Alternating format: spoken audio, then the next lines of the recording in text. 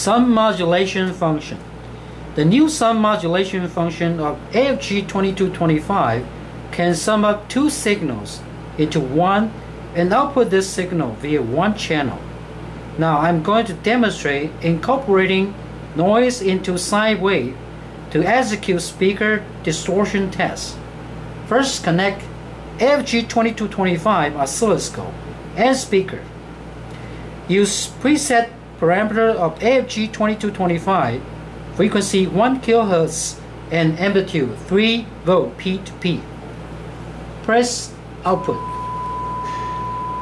1 kHz and 3 volt peak to peak sine wave signal is shown on the screen, and you can see and hear 1 kHz sine wave signal from the oscilloscope and speaker.